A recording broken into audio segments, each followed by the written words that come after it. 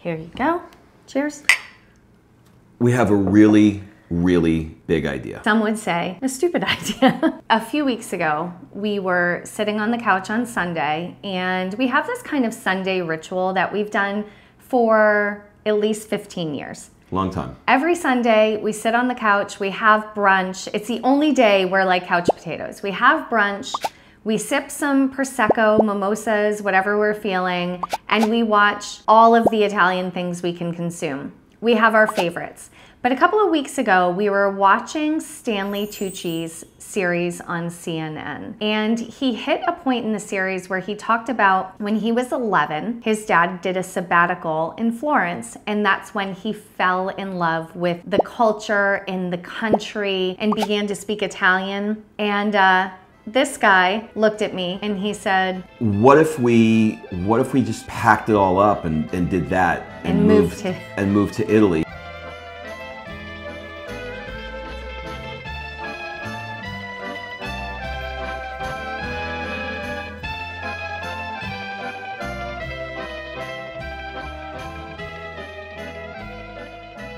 We've always loved Italy, and you know, when we first had Sophia, our daughter, she's now almost 7. On Sundays, part of our ritual is we would watch videos about the International School of Florence. And I remember with her in my arms, a baby sitting on my lap, and I was like, Rob, this would be a dream come true.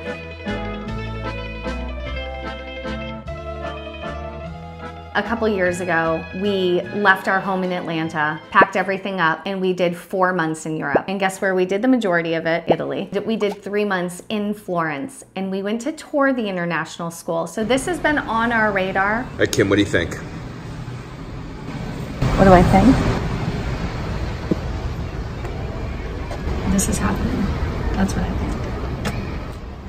And so we walked in. Within pretty short order of walking in the school, this one over here, I can feel her shaking next to me, but you know that one? The cry. The cry. I like to call it the ugly cry. And I'm pretty sure Oprah coined that term. She did. And she starts tearing up. And we're waiting, you know, trying to look cool, waiting for the headmaster the headmaster to take us around. And so the headmaster arrives with the principal, and they give us a tour. They're showing us the music room and out, you know, in the back where they play. And when you walk outside and you see where they play, there's these perfectly manicured hedges that are overlooking the rolling hills of Tuscany.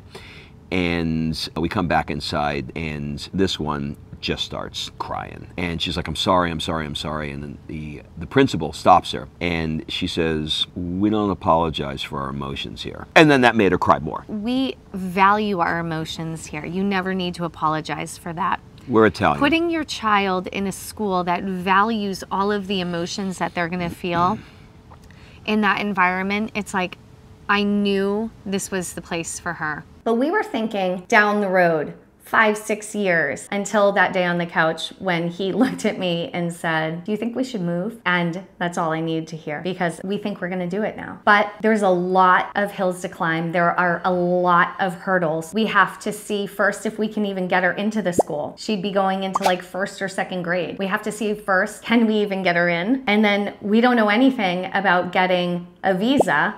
We have to figure that out. Yeah, I mean, where are we gonna live? What are we gonna do? Like, what's the difference between a dream, a fantasy, a goal? Action? And yeah, action. And, you know, so right now it is this dream. It's this vision, but underneath that vision is a lot that needs to be uncovered. So what's our first step? Apply to the international school, right? The hell, I don't know. I don't know, where do you begin this process? I mean, it's ginormous. All right, I think without her being in the international school, we can't go. So you want to start with school? So what's the first step? See if we can get her into the international school.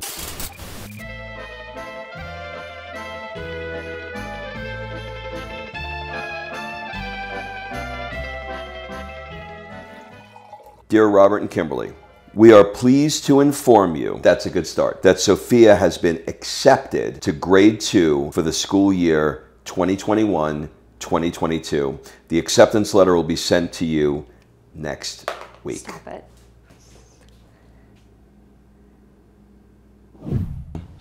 Cheers.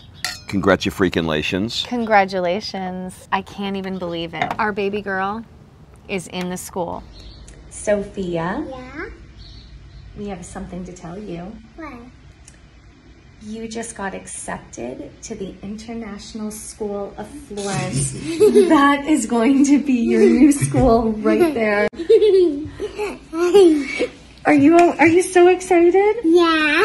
When you introduce yourself to all of your friends in Italy, how are you going to do it in Italian? Mi chiamo Sofia. Yay! Congratulations.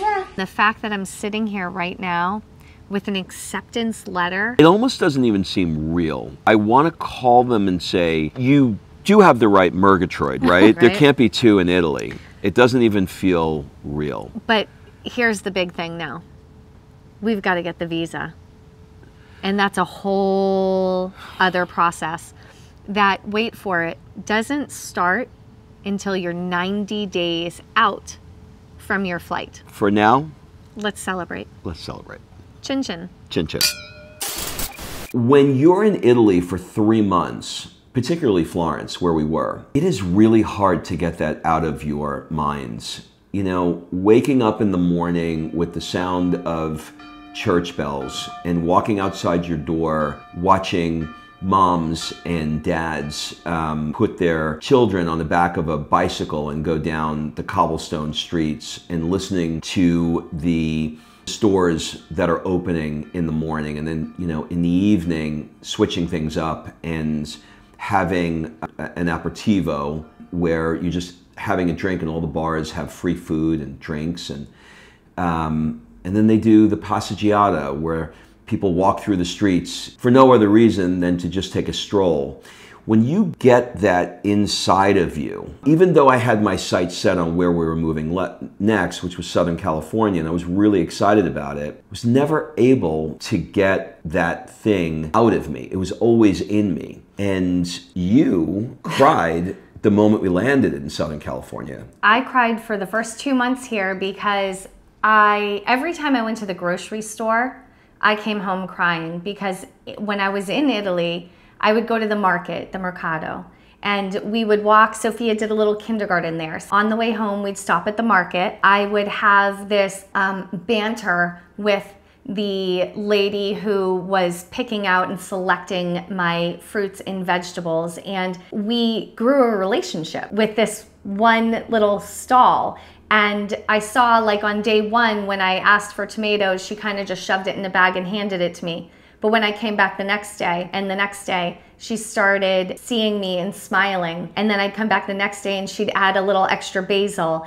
and then she'd find some great strawberries. And it began relationship in this community that was just so fulfilling. That, to me, I just missed the interaction that I was getting. And then we would go and sit and have a cappuccino and talk and walk through the streets. It's an open air museum.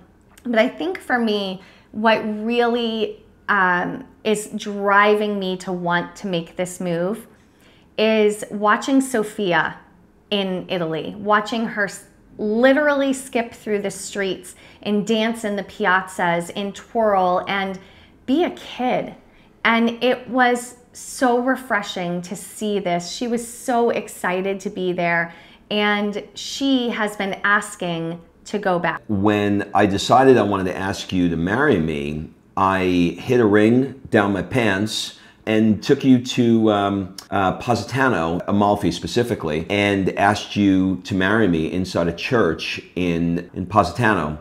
Then we decided, we fell in love with it while we were there. A year later, we said, well, what if we actually got married in Italian? Now, we didn't do just the ceremony there, but we were legally married here. We got legally married in Positano, and I'll show you some pictures. Incredibly magical.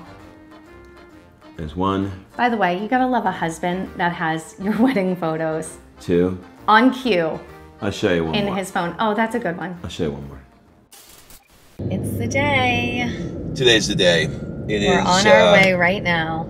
It is very exciting. It is very nervousing. It is very everything. There's a lot of emotion right now. There's all kinds of feelings.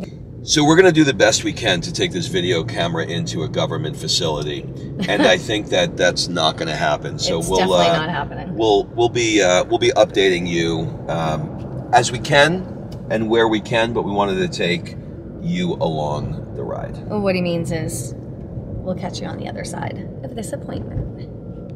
It's a sign, literally and figuratively. So we did it. We went in. We went through all of the paperwork. But the computer was down. So she is going to call me this week, hopefully with a positive answer, and we will have our visas in hand very soon.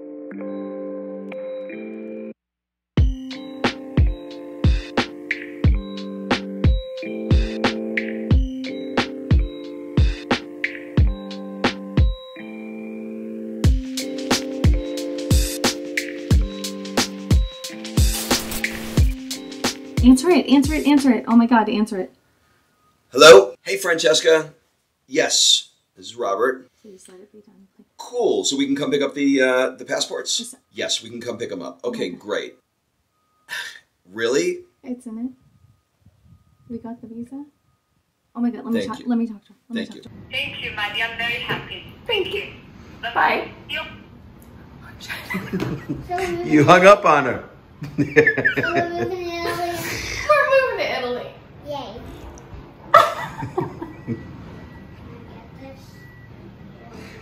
We did it!